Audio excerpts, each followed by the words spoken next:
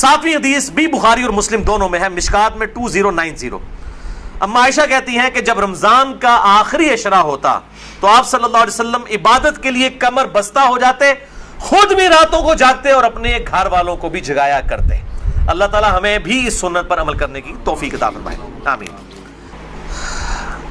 तो ये शब कद्र के हवाले से एक दुआ भी बड़ी मशहूर है, अल्लाहुम्मा इन्नका अफ़ुव्वुन तुहिब्बुल अफ़्व फ़अफ़ु अन्नी। ये रवायत मिशकात में भी मौजूद है 2091 और जामे तिरमिज़ी और सुनन इब्न माजा में मौजूद है, लेकिन ये रवायत मुनक़ते है। वो ताबी जो है अब्दुल्ला बिन बुरैदा, उसका समा अम्मा आयशा से साबित नहीं है।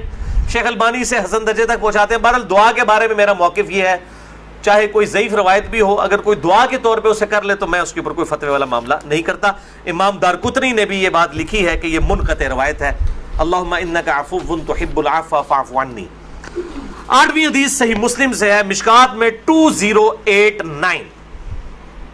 अम्मा आयशा रज़ियल्लाहु ताला अन्हा कहती हैं कि आप सल्लल्लाहु अलैहि वसल्लम जिस कदर रमजान मुबारक के आखिरी अशरे में इबादत और सखावत वाला मामला करते थे, पूरा साल कभी ऐसा नहीं करते थे, उस आखिरी अशरे में खुसूसन।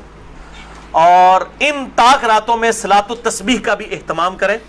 डिटेल के लिए मसला नंबर है 91 मेरा सलातुत तस्बीह के ऊपर, अब वो आप जरूर देखें, क्योंकि सलातुत तस्बीह बहुत बड़ी इबादत है, तो क़याम करना ही है। इत्काफ वाले लोग वैसे ही गप्पे मारते रहें और जनाब वो फेसबुक पे बैठे रहें, उससे बेहतर है कि कम से कम हर ताक रात में सलातुत तस्बीह का एहतमाम करें, जमात के साथ नहीं, इंडिविजुअल लेवल के ऊपर।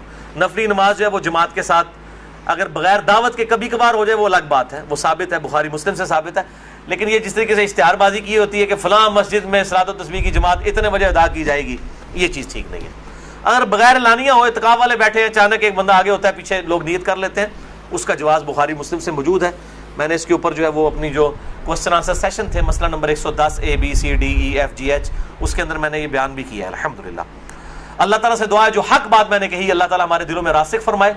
अगर जज्बात में मेरे मुंह से कोई गलत बात निकल गई तो अल्लाह ताला हमारे दिलों से माफ कर दे। हमें किताब और सुन्नत की तालीमात पर अमल करके दूसरे भाइयों तक पहुंचाने की तौफीक अता फरमाए।